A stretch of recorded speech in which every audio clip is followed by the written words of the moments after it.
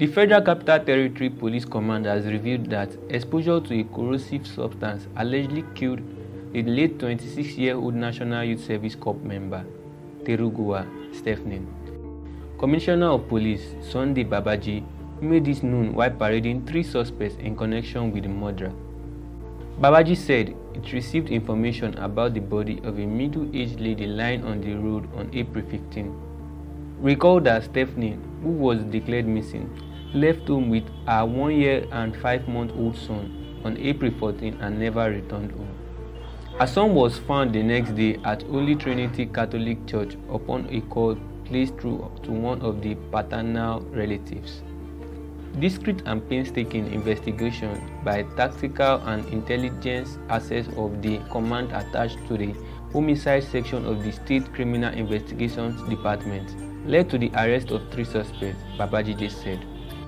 The suspects were identified as a 26-year-old female, Jennifer Stembe, a male of about 35 years old, Solomon Abu, another 36-year-old, Monday Simon, who reside at Ojuta Mahima area of the FCT.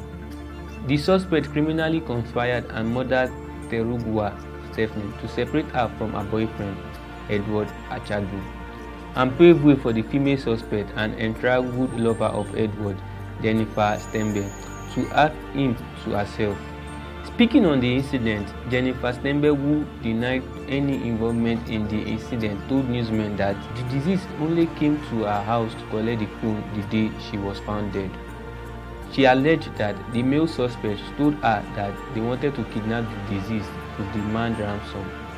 But another suspect, who claimed to be a colleague of the female suspect, said that she invited him to help her scare the deceased from her man.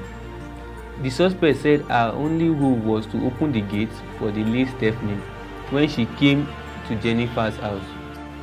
He claimed that he met 2 other men who tied the deceased before he departed from the premises, adding that he later heard of the murder of the deceased. Another male suspect confessed that he only tied the victim as instructed by the female suspect before leaving the house. He said that the female suspect called him up later in the night to come to her house, adding that he met the deceased in a terrible state, beat with acid. He added that Jennifer was crying and explaining that she didn't know why she killed the deceased. She held my hand and was begging me to help her dispose the body, after which she called someone who brought a car for her, he said. The police added that the suspect will be charged to court upon the conclusion of the investigation.